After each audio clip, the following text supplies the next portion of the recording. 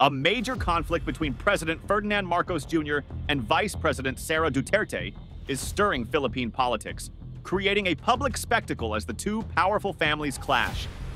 The latest tension erupted after Duterte claimed she had ordered a hitman to assassinate Marcos if she were to be killed. A shocking statement that has alarmed many and prompted a strong response from the president. To take revenge against three individuals. So, my question now to the administration, is revenge from the grave a crime? In a national address, President Marcos condemned what he called reckless threats and vowed to take serious action. Though he didn't mention Duterte by name, his message made it clear that he viewed her claim as dangerous. Philippine security forces have increased the president's protection, treating the situation as a significant threat.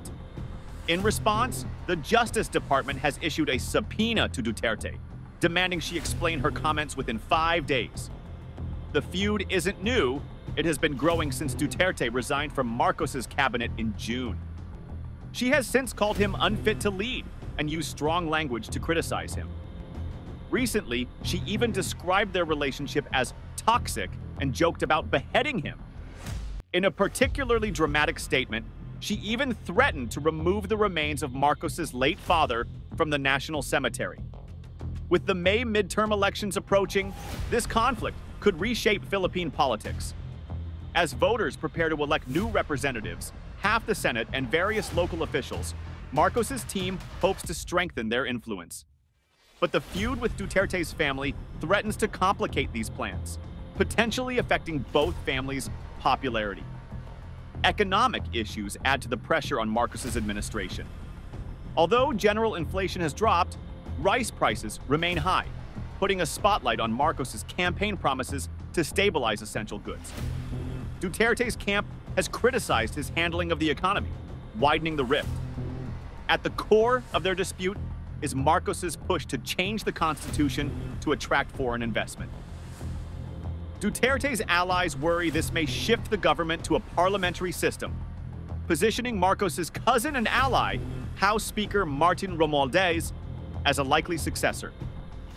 Duterte has expressed concern, criticizing Romualdez, while mostly avoiding direct attacks on Marcos. Adding to the tension is an investigation by the International Criminal Court, ICC, into Duterte's father, former President Rodrigo Duterte, for his war on drugs, which could lead to a warrant for his arrest.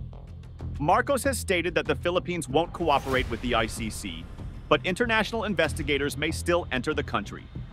This situation puts more pressure on Sara Duterte as she tries to balance support for her father with her responsibilities as vice president. Duterte's public image is distinctive.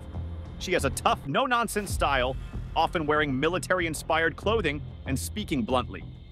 Known for bold actions like punching a court official when she was Davao's mayor, she stands apart from other female politicians who often project a more nurturing image. Her request for $11.6 million in confidential funds for her office in the 2024 budget faced public criticism, causing her approval rating to drop from 84% to 73%. However, her popularity remains higher than Marcos's, whose approval stands at 65%. The speculation that Speaker Romualdez and other political figures could be working against her only adds to the drama.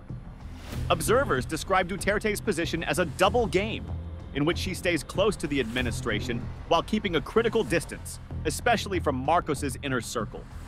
Many believe this careful balancing act is part of a long-term political strategy as she positions herself for a potential presidential run in 2028. Military officials, aware of the tension, are urging the armed forces to remain neutral and uphold the Constitution to maintain stability. The public is captivated by the spectacle of two political dynasties locked in conflict. Analysts say this feud is leaving Filipino voters feeling like spectators to a family drama, while the country's stability and future leadership remain at stake.